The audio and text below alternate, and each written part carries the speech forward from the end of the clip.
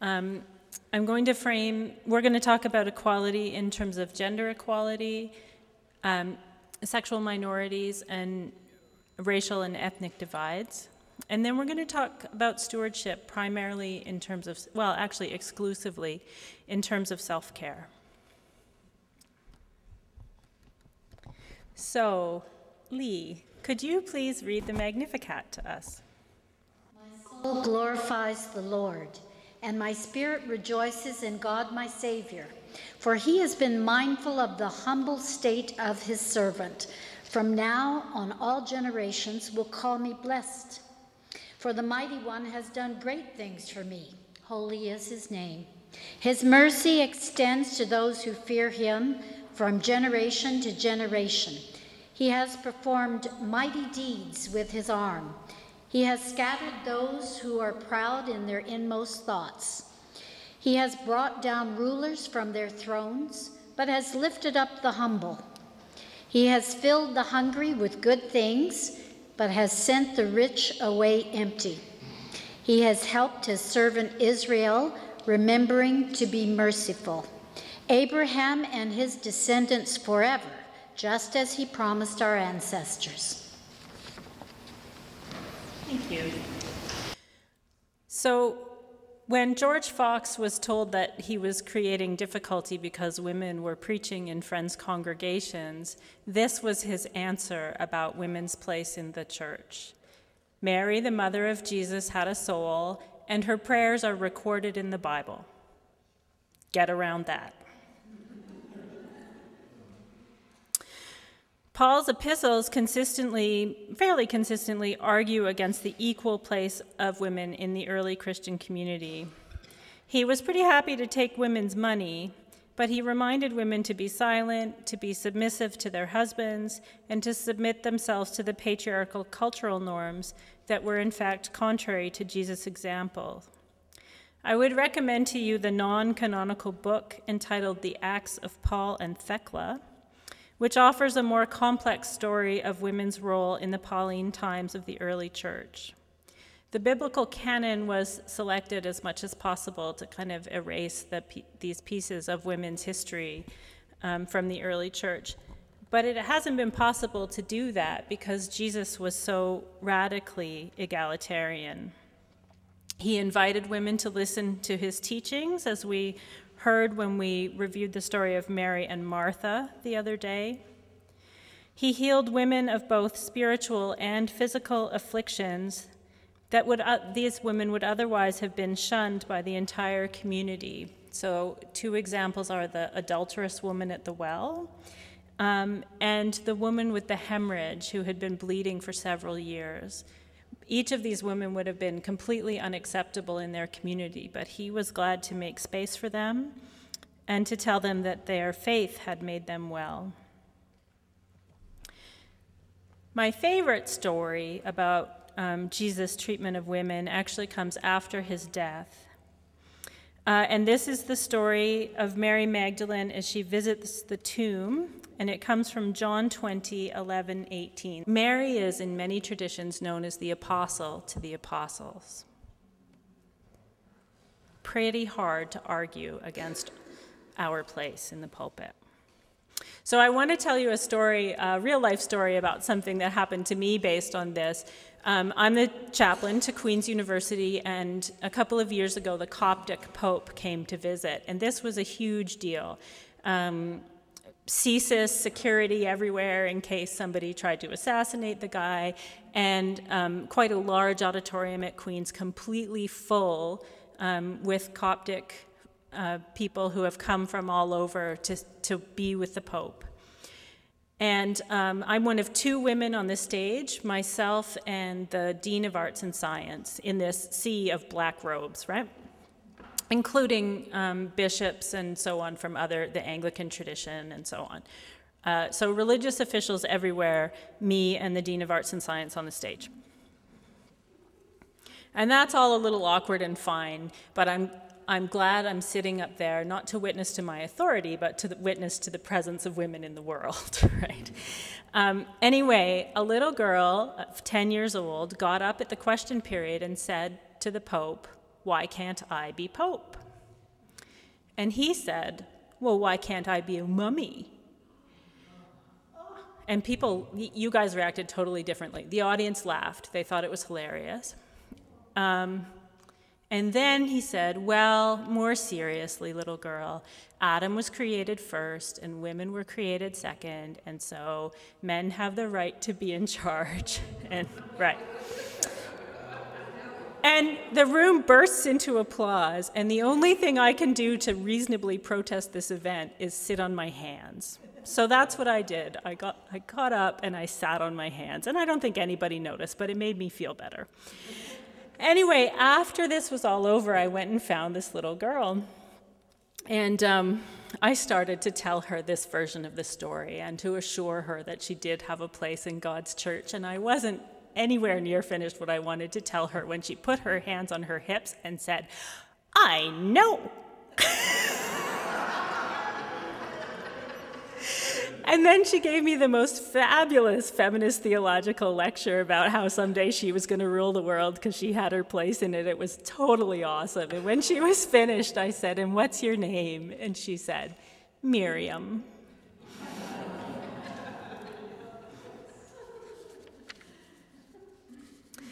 So lest we think all of the evidence in favor of women's equality comes from the New Testament, let me just say briefly this is not the case.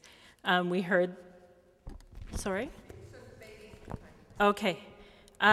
It's not the case that the evidence for women's equality comes just from the New Testament. We heard some stories of women's heroism the other day, and there are actually many places in the Hebrew Scriptures where God is referred to as having feminine qualities, God as a mother hen, wisdom as belonging to the feminine, and so on.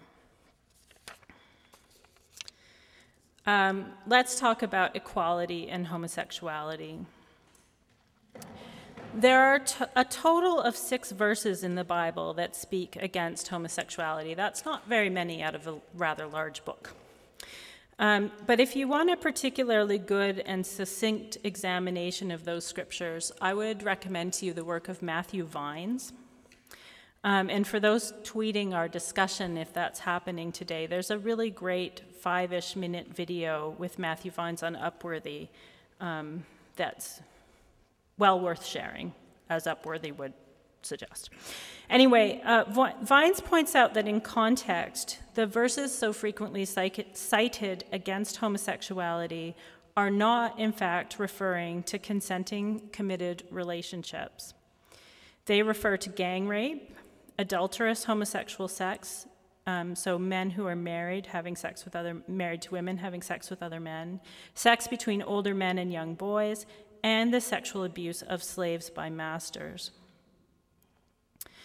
A few of us might be looking for texts to support polyamory, but I'm afraid we can't come up with any of those. But I certainly hope that we can differentiate between the sexual abuse and gluttonous sexual activity and consensual, respectful relationships. The preponderance of the biblical material that encourages believers to bring all walks of life into the sacred community certainly outweighs these 6 verses referring to specific behavior. So it condemns the behavior, but it doesn't condemn homosexuality in general. So the final text that is helpful with this issue is the story of the Ethiopian eunuch. But this one is from Acts 26, Philip and the Ethiopian eunuch. But an angel of the Lord said to Philip, "Rise and go toward the south to the road that goes down from Jerusalem to Gaza." So an angel has told him to do this. "This is a desert road," and he rose and went. And behold, an Ethiopian, a eunuch, a minister of the Candace, it says, queen of the Ethiopians, in charge of all her treasure, had come to Jerusalem to worship, and was returning, seated in his chariot.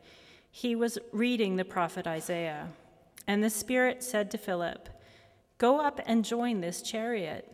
So Philip ran to him and heard him reading Isaiah the prophet and asked, "Do you understand what you are reading?" And he said, "How can I unless someone guides me?" And the eunuch invited Philip to come and sit with him.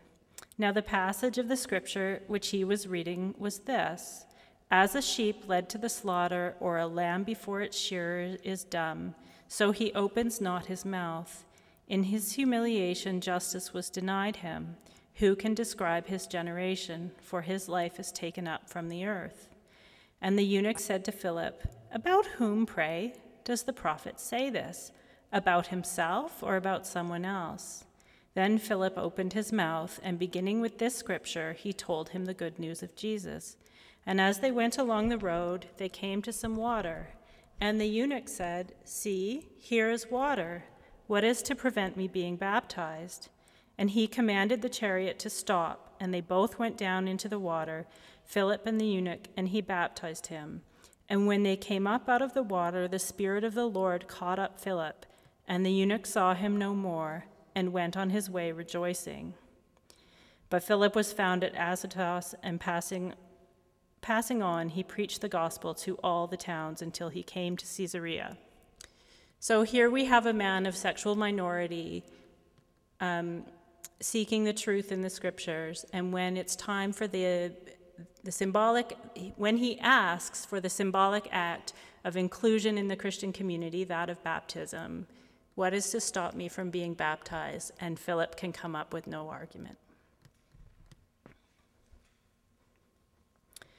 Turning to racial and ethnic equality, we could also look at the story of the Good Samaritan.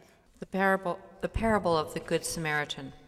On one occasion, an expert in the law stood up to test Jesus. "Teacher," he asked, "what must I do to inherit eternal life?" "What is written in the law?" he replied. "How do you read it?" He answered, "Love the Lord your God with all your heart and with all your soul and with all your strength and with all your mind, and love your neighbor as yourself." "You have answered correctly," Jesus replied. "Do this and you will live."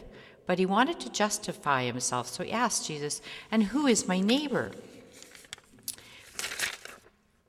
In reply, Jesus said, "A man was going down from Jerusalem to Jericho when he was attacked by robbers. They stripped him of his clothes, beat him, and went away, leaving him half dead.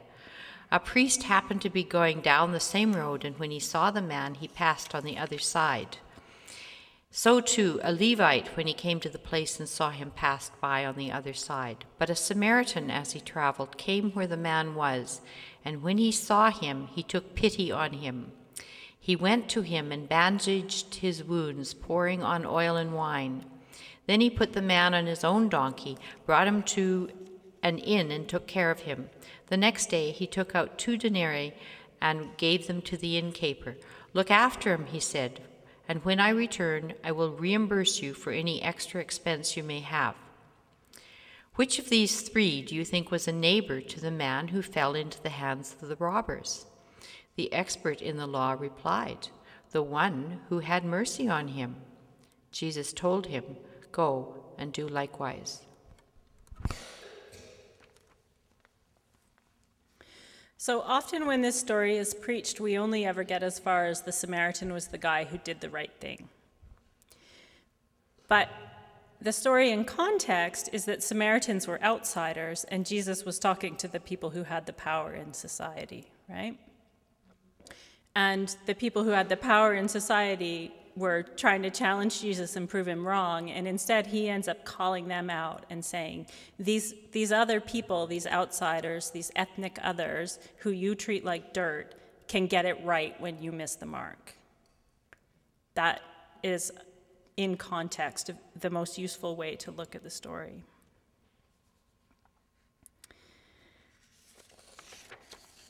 So, for millennia, really, both the Hebrew Scriptures and the New Testament have been used to say that certain ethnicities are superior to others. First, the Jewish folk justifying themselves as God's chosen people, and later, European folk also claiming to be superior because of their particular brand of Christianity. One biblical story that has been used in this sense is the Hebrew Scriptures account of God ordering the genocide of the Canaanites. And I think we talked about this the other day, but I might have just thought about it.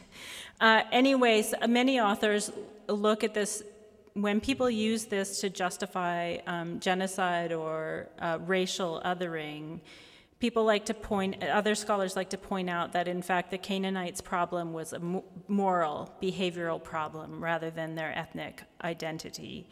And I don't think any of us want people smote for their behavior any more than we want people smote for their ethnicity, but we still can't take that scripture out of context and apply it to people's ethnicity. So I would like to launch off this illustration to argue that the biblical theme we have long referred to in our testimonies as equality should probably now be adapted to what contemporary scholars understand as equity. The act of the Samaritan who does the right thing in spite of societal rejection and otherness, the widow's mite, which we'll have read in a minute, and actually let's have the widow's mite now. Let's do that. As he taught, Jesus said, "Watch out for the teachers of the law. They like to walk around in flowing robes and be greeted with respect in the marketplaces and have the most important seats in the synagogues and the places of honor at banquets.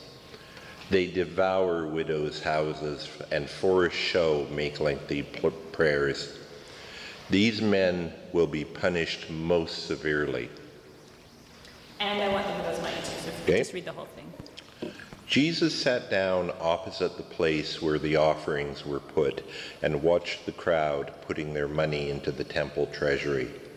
Many rich people threw in large amounts, but a poor widow came and put in 2 very small copper coins worth only a few cents. Calling his disciples to him, Jesus said, "Truly I tell you, this poor widow has put more into the treasury than all the others. They all gave out of their wealth, but she, out of her poverty, put in everything, all she had to live on." Thanks. So again, often this story is taught just with the focus on the widow's mite, and that when poor people give from what little they have, they're giving more than rich people who give a smaller percentage of their wealth. But there's another piece of context to this story, which is that Jesus is actually calling out the people in power who are living off the impoverished people, right? Both as landlords and by demanding their donations to the synagogues. The irony of this scripture is that it's always used by those prosperity gospel folk that we talked about earlier in the week to say no matter how little you have, you should send it to me and you'll be blessed. And yet, of course, many of them are living incredibly luxurious lives. And if they just read the verse before, they'd realize they really, really should not be doing that. So then finally, in terms of equity, Matthew 20, verses 11 to 17. "For the kingdom of heaven is like a householder who went out early in the morning to hire laborers for his vineyard. After agreeing with the laborers for a denarius a day, he sent them into his vineyard. And going out about the 3rd hour, he saw others standing idle in the marketplace and said to them, 'You go into the vineyard too, and whatever is right I will give you.' So they went. Going out again at about the 6th hour and the 9th hour, he did the same. And about the 11th hour he went out and found others standing, and he said to them, 'Why do you stand here idle all day?' They said to him, 'Because no one has hired us.' He said to them, 'Well, you go into the vineyard too.' And when evening came, the owner of the vineyard said to his steward, 'Call the laborers and pay them their wages, beginning with the last, up to the first.' And when those hired about the 11th hour came, each of them received a denarius. Now when the first came, they thought they would receive more, but each of them also received a denarius. And on receiving it, they grumbled at the householder, saying, 'These last worked only 1 hour, and you have made them equal to us, who have borne the burden of the day and the scorching heat.' But he replied to one of them, 'Friend, I am doing you no wrong. did you not agree with me for a denarius? Take what belongs to you and go. I choose to give to this last as I give to you. Am I not allowed to do what I choose with what belongs to me? Or do you begrudge my generosity? So the last will be first, and the first last.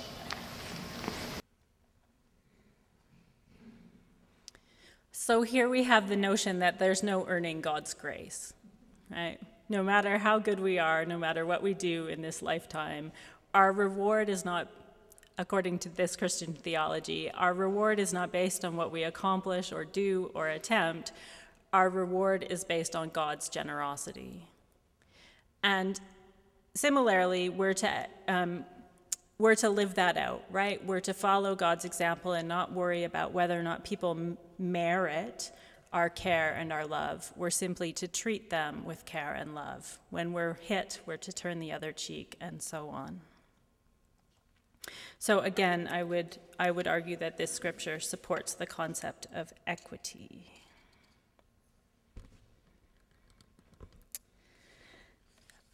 So does the story of the prodigal son, which we had read yesterday, where the guy who got it all wrong gets the reward when he comes home, and his brother's annoyed because he's always done the right thing. So these themes pop up in more than one place. Some Hebrew scripture citations about God's preference for the orphaned, the widow, and the traveler, we've talked about these earlier in the week. There is a pretty clear tension in the Hebrew scriptures between those who want to maintain the purity of the Jewish people and what the prophets from the Hebrew scriptures tell us is God's will for the proper treatment of the vulnerable. In Exodus, Deuteronomy, Jeremiah, and Zechariah, there are multiple references to the proper treatment of widows, orphans, and travelers. All of these instructions involve ensuring that the vulnerable are made comfortable, fed, and cared for. And Jesus named the same priority. He so often spoke in parables with cloaked meaning, but he did give two specific instructions. The first is the commandment we'd heard earlier, to love, and we've talked about that already. But the second set is in Matthew 25, verses 35 to 45. Then the king will say to those at his right hand, "Come, O blessed of my Father, inherit the kingdom prepared for you from the fountain of the world. For I was hungry, and you gave me food. I was thirsty, and you gave me drink. I was a stranger, and you welcomed me. I was naked, and you clothed me. I was sick, and you visited me. I was in prison, and you came to me." Then the righteous will answer him, "Lord, when did we see you hungry and feed thee, or thirsty and give thee drink? And when did we see thee a stranger and welcome thee, or naked and clothe thee? And when did we see thee sick or in prison and visit thee?" And the king will answer them, "Truly, I say to you, as you did it to one of the least of these my brethren, you did it to me." Then he will say to those at his left hand, "Depart from me, you cursed, into the eternal fire, prepared for the devil and his angels. For I was hungry, and you gave me no food. I was thirsty, and you gave me no drink. I was a stranger, and you did not welcome me, naked, and you did not clothe me, sick and in prison, and you did not visit me." Then they also will answer, "Lord, when did we see thee hungry or thirsty, or a stranger, or naked, or sick, or in prison, and did not minister to thee?" And then he will answer them, "Truly, I say to you, as you did it not to one of the least of these, you did it not to me." And they will go away into eternal punishment, but the righteous into eternal life. So this gets a little confusing because we just talked about how we can't earn God's grace, and then I tell you the only commandment Jesus really was specific about was behaving kindly to the poor and the imprisoned. And, you know, you can have a very long discussion yourselves about faith versus works. I have no idea. But I would argue that works are a sign of our faith, for sure. In any case, Jesus is pretty clear. We're to be kind to people who are in trouble and who are in difficulty, especially when we're in a position to share. So, stewardship. There are many ways we could talk about stewardship, and I know that the Quaker testimony of stewardship is most often spoken of in ecological terms. We could also discuss it in terms of finances and physical resources and so on, but I think you'll find those arguments are pretty easy to access. I wanted to talk, to pick up on something that Maggie spoke of in the lecture the other night, and this is the issue of self-care. I want to argue that it's important that we steward ourselves as one of God's gifts to the world. I have often heard friends talk about this in the framework of the peace testimony, and I think that is a helpful way to think about it. It flies in the face of our peace testimony to do violence to ourselves through neglect, poor nutrition, substance abuse, or overwork. I have been guilty of all of these things at various points in my life and fully expect that I will be again, although at this point I'm happy to report that my drugs of choice are chocolate and coffee. In any case, these tendencies are part of the human condition, but neglect and overwork do seem to run rampant among committed friends. I would not be the first to suggest that this is counter to what we aspire to witness to the world, and that we need to treat ourselves with more compassion. We're not going to look at specific scripture for this discussion, but rather the power of a certain framing of the crucifixion. How many people are familiar with the concepts of sacrificial or substitutionary atonement? Does anybody feel good enough about it that they want to give us an explanation? I think the basic idea is that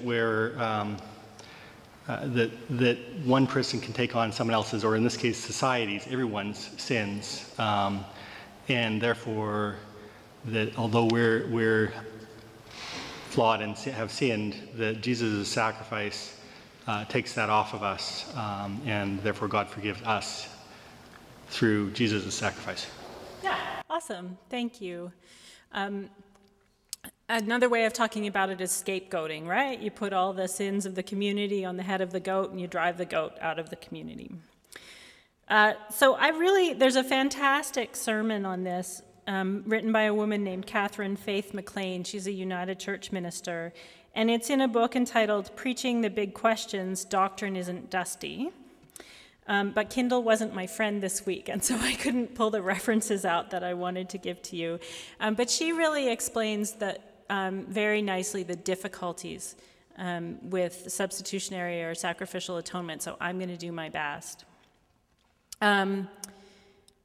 There's a couple of problems. One is that obviously we're not taking responsibility for our own selves if we rely too much on the grace that comes from somebody else's sacrifice, right?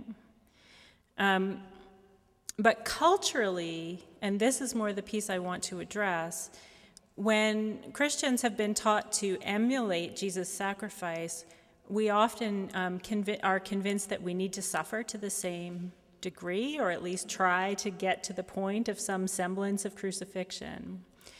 And this is used abusively in lots of contexts. It's used to keep abused partners in their marriages, particularly framed in the Pauline epistles. Marriage advice based on the Pauline epistles will often use this against the abused partner. I would argue it's used to, and I've actually seen it directly used, to convince soldiers that their job is sacred and that they're living up to Jesus' example by putting their life on the line. And I think that it has a kind of cultural influence that convinces us to overdo things and helps us to justify it to ourselves when we overdo things. Thomas Aquinas argued that God didn't need the cross to forgive sin, that God's generosity and grace was plenty big enough that we didn't need to have a crucifixion in order for that to happen. that forgiveness of our sins, or grace that helps us to change ourselves when we need it, comes rather out of God's immense love and desire to be one with us. And this is another lesson that comes out of the prodigal son, right? The father doesn't say to the boy, go and whip yourself some more and earn your place in this family. I'm just glad to have you home. And that's all that matters.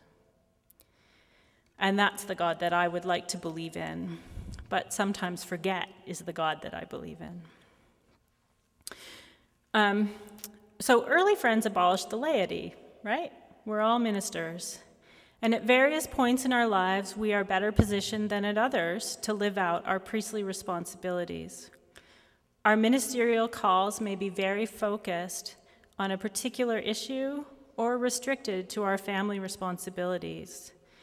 This does not invalidate our call. It just means that there's a season for every call that we have.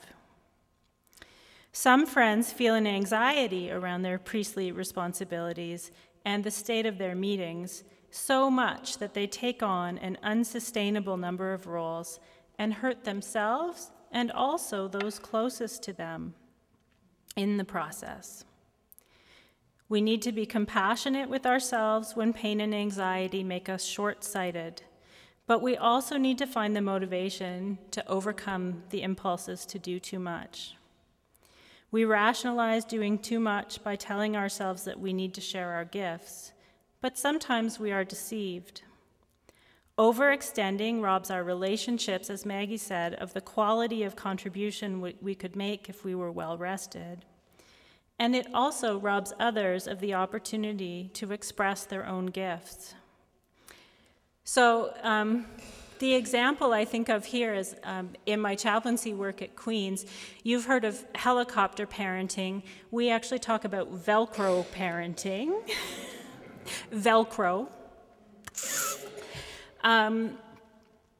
So it's really interesting to watch this happen where parents are on campus and making phone calls, solving problems for their children that probably their children ought to be solving for themselves, right?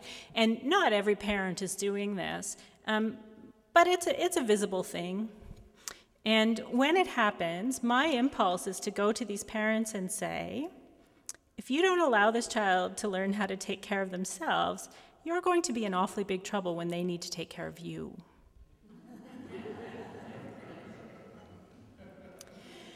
But we do that in terms of the future of our meetings as well, right? Where elders continue to do. And it's not always about sort of, I don't want to use the term getting out of the way, because, I mean, that can be a thing. It can be about control. But it's also just about creating space and opportunity. I remember when I was becoming clerk of Thousand Islands, and I was replacing a retired person whose kids had left home, and he was doing everything for the meeting. And I said, there's no way I'm going to be able to maintain the level of commitment that you've shown. And he said, we'll find out what's really important to friends. And so I would suggest that if we do too much, we're also getting in the way of communal discernment, right? The sense of the meeting is what we can reasonably accomplish as a community, each one living up to their own measure of light without harming themselves. As an antidote to this, I would commend to you the work of a Lutheran theologian named Nadia Bolz-Weber.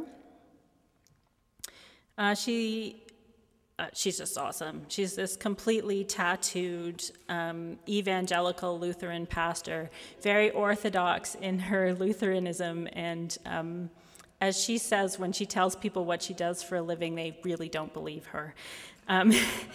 Anyway, she has a great talk on YouTube called Wednesday Night Dome Speaker. It's from an evangelical Lutheran youth conference she spoke at a couple of years ago, and it gives you her kind of take on Lutheran theology in a nutshell.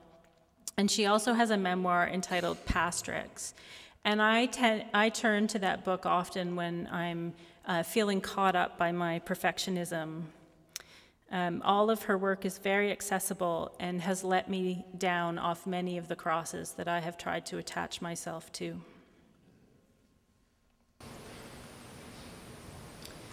So I want to close by sharing with you a song entitled The Ballad of Mary Magdalene by Richard Schindel. Does anybody else know this? If you do, feel free to join in. It's a fictional reflection on Jesus' death from Mary Magdalene's point of view.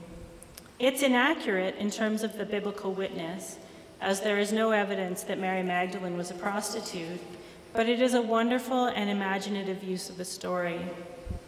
The lyrics convict me when I realize I have put a cause ahead of the primary relationships in my life, and that I am doing harm to the people I love most with my commitment to overwork. And when I'm finished singing, we'll worship for a moment, and then you're free to go to lunch. My name is Mary Magdalene. I come from Palestine. Please excuse these rags I'm in.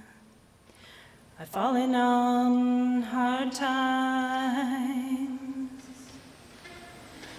Long ago I had my work when I was in my prime, but I gave it up and all for love. It was his career, oh mine. Jesus loved me, this I know. Why on earth did I ever let him go? He was always faithful, he was always kind, but he walked off with this heart of mine. A love like this will come but once. This I do believe, and I'll not see his like again as I live and breathe. I'm sorry if I might offend, but I will never see how the tenderness I shared with him became a heresy. Jesus loved me, this I know. Why on earth did I ever let him go? He was always faithful, he was always kind, but he walked off with this heart of mine. I remember nights we spent whispering our creed,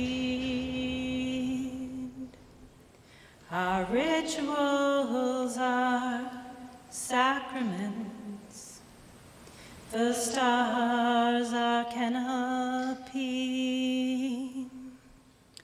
and there beneath an olive tree we'd offer up our plea. God's creation, innocent, his arms surrounding me.